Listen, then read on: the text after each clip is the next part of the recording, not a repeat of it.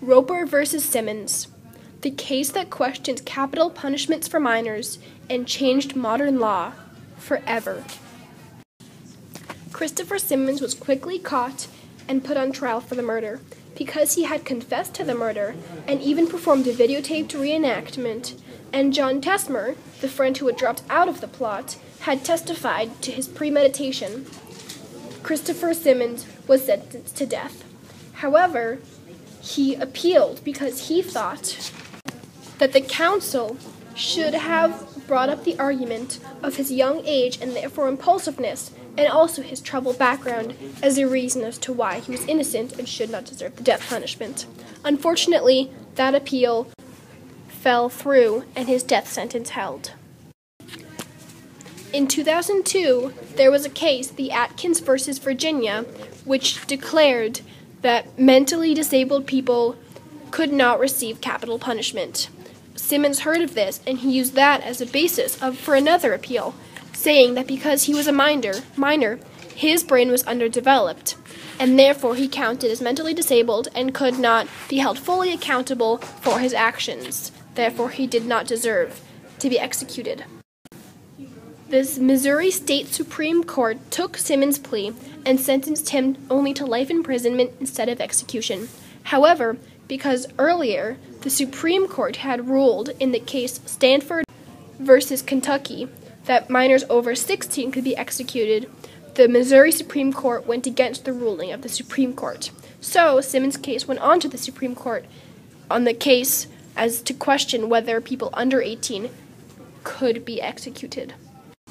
Here is a photograph of Christopher Simmons when he was arrested for the murder of Shirley Crook.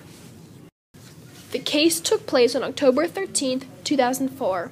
Simmons was the defendant and Roper was the prosecutor. The judges took into account the fact that minors are impulsive and therefore they are not fully mature. They do not have as much control over their actions as adults do, so their actions and their crimes that they commit should not be weighed as heavily as the actions of adults who are fully aware of what they're doing. In addition, the judges decided that there was an evolving standards of decency in America against the capital punishment for minors. People with mental disabilities used to be able to receive the capital punishment, but since then, America had reached a consensus that it was no longer okay. The same thing seemed to be happening with minors, because it used to be okay to execute minors over the age of 16. However, the evolving sense of decency in America had decided that any minor under the age of 18 could not receive the capital punishment. The Supreme Court ruled in favor of Simmons. He won the case on March 1, 2005, and the vote was 5-4. The reason that they stated was because sentencing a minor to death is indeed a cruel and unusual punishment that goes against the Eighth Amendment, despite any previous crimes that the minor may have committed. This meant that the previous ruling in Stanford versus Kentucky that had ruled that minors over the age of 16 could be executed was overturned, and this was due to the evolving standards of decency.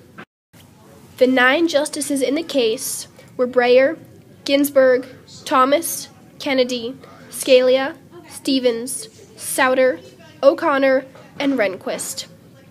The majority opinion was written by Kennedy, and the dissenting opinion was written by O'Connor.